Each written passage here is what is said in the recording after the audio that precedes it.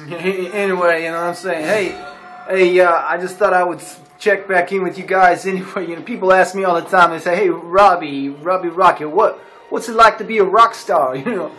And I usually don't know how to respond to that. So, you know, I prepared some stuff. I got it written down here somewhere. Hold on, let me find that real quick. No, it's not in that pocket. See, I don't see it in that. Anyway, I had a speech all prepared. I lost that shit, so please forgive me if I'm just gonna have to, like, I don't know, off the top of my head, you know, what is it like to be a rock star? Let me think. You know, it's hard to see. I know that. You know what I'm saying? Because your hair gets in the way. You're rocking out. You know, you're beating them drums. The stuff's flying everywhere. You know, and then plow. You know, a bra hit you in the face. I don't know.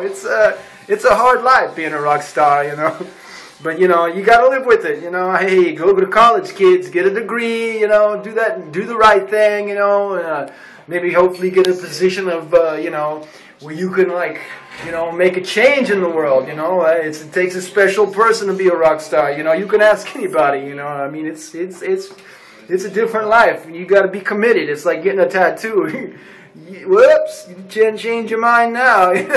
You got a tattoo. You know, I guess they got removal and stuff, but why get tattoos you're going to remove? Why not just get those temporary ones and just stick them on for a while? You could have them made. You could have a different tattoo every day. I don't know. My grandma, she said, you know, that I never to get tattoos. So I'm not gonna, you know, because, you know, I love my grandma, and she feels like, you know, tattoos are, well, you know, in a way I can understand.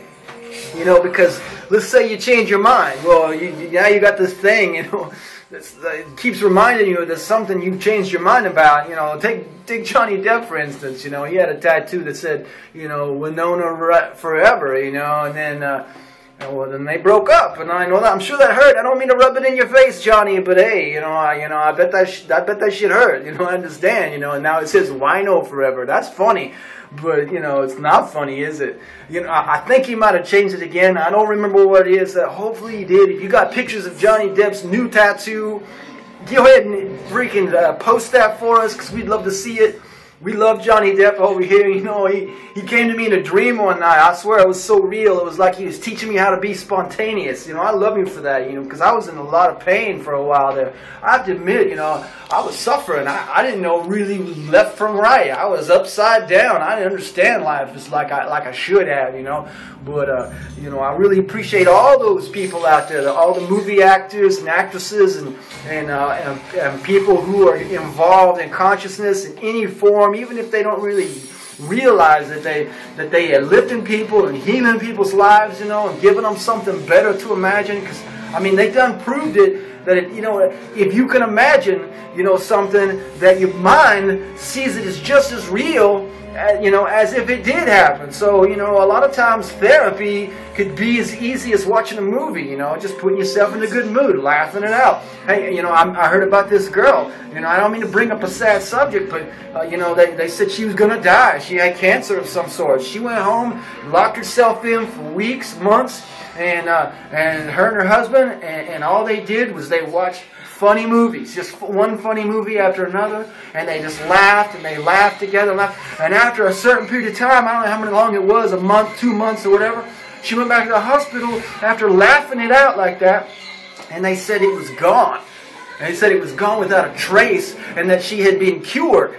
And now it's baffling the doctors and the scientists. Nobody understands this whole true thing. But really, it's about energy. You know what I mean? Body, mind, and energy fields all the same thing. And if your energy field is disturbed, then your body will reflect that disturbance. So it's really important that you keep your energy field, you know, in a high vibrational pitch. And allow yourself to heal and recover on a regular, you know, because that's what keeps your body healthy, you know. And no, don't take my word for it. You know, Google that shit, because I'm telling you, there's case after case after case.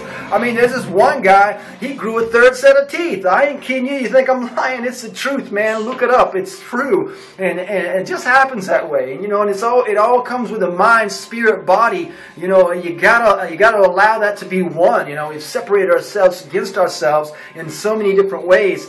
And, you know, take circumcision, for instance. You know, I mean, that stuff is wrong. You know, I mean, what are you doing to little kids when they're born? I mean, you're holding them down and cutting off their weenuses? I mean, come on, that just sounds bad. I mean, get none, you know, to endure something like that is even worse, you know. So, I mean, it not only does it create a psychological problem, you know, with children who've been circumcised, you know, but it also, like, you know, creates trust issues between the mother, you know, and the child, because the child, you know, sees their mother as God. I mean, really, that's their only source of life from the very beginning. And so when they're born, the first thing that happens is their mother allows them to be strapped and held down, and somebody to take a sharp blade and cut their flesh, you know. I mean, I don't know, it just makes sense, you know. And they're also connecting circumcision to misogyny,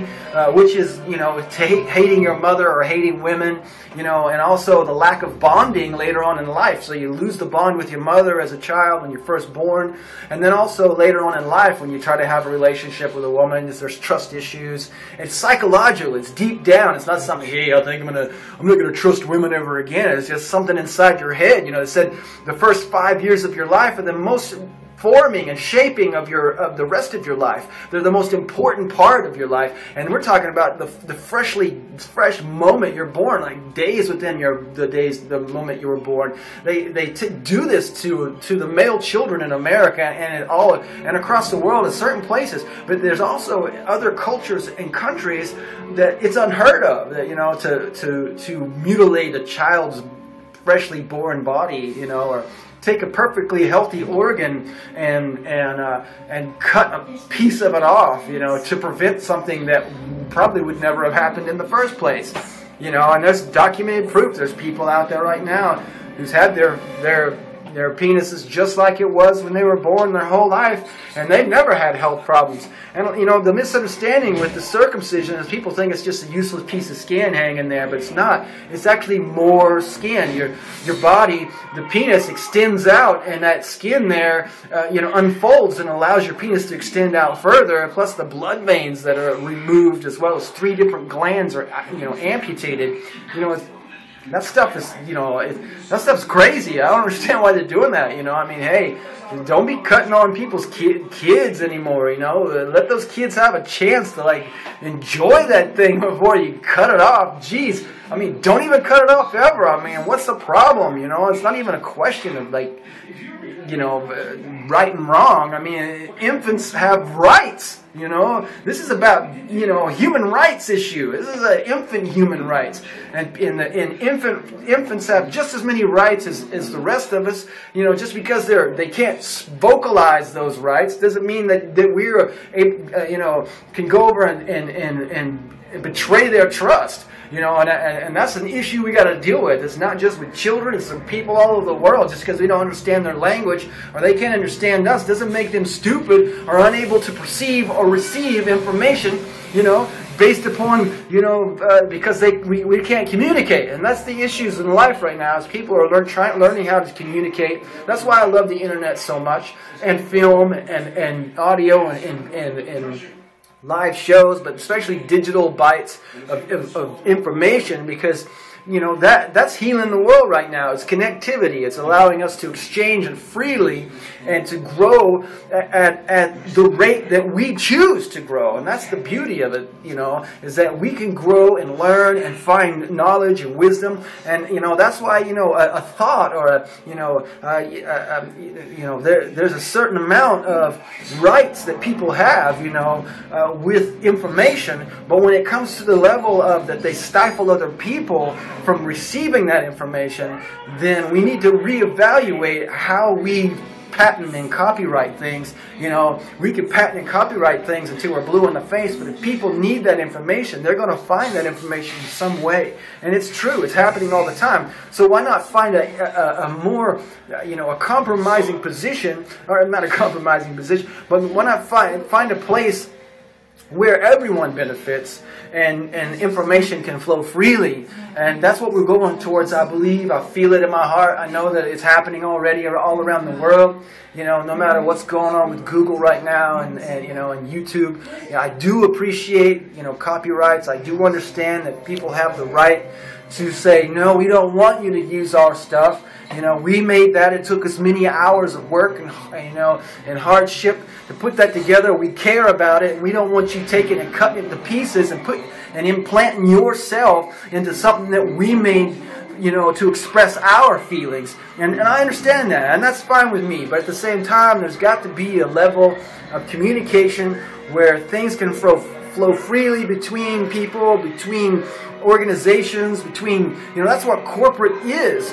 The word corporation is organized groups coming together in agreement, working together as a whole. And that's what the body is. The body is actually a corporation. You got all these separate organs that function separately, but at the same time, they benefit the whole body by carrying out a function that the body itself needs. So, and that's where we are. If any part of the body turns against the rest of the body, well, then the body cannot survive. So it's really important that we allow the body to survive. And I'm not just talking about my physical body that you see in front of you right now, but I'm also talking about the body of the planet, like you know, not just the earth itself and the dirt and the soils and the ecosystems and the variety of living things that thrive off of that, but also the body as far as the human race. And all creatures involved, that we got to allow the body to exchange freely and to thrive in order for us to thrive, because we are all codependent upon each other. You know, if I try to stomp everybody else down so I can survive, I'm really just making my life emptier, and then I'm going to sit on top of a hill by myself with all my stuff, and nobody's going to be there to even know that I have it, and then it's just kind of takes away the shine and the fun of, yeah, hold on, I'll be out in a minute. That's my fans, you know, they're calling me right now, so hey, I gotta go. The show was great tonight. We had a great time. I'm glad you got a chance to check it out. If you got to show up, if not, hey, if you got some bootleg videos, hey, post those things. We'd love to see your bootleg videos. You know, just make sure that they're, you know, good enough quality. You know, I've heard some videos that come on and you can't even understand anything. And what's the point of a video if you don't really, you know, if it's not really expressing what the show was? You just hear like noise. You know, it's like, you know.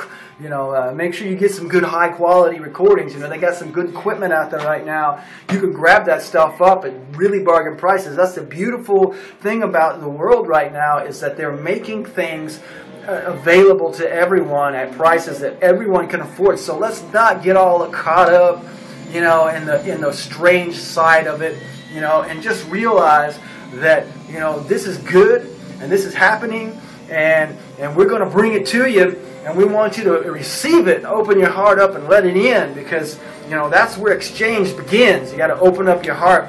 And we're coming with an open heart. We want to make sure that before we leave, we open your heart too. But anyway, this is Robbie Rocket with Oceanfreethinker. We appreciate you coming out. All right, later.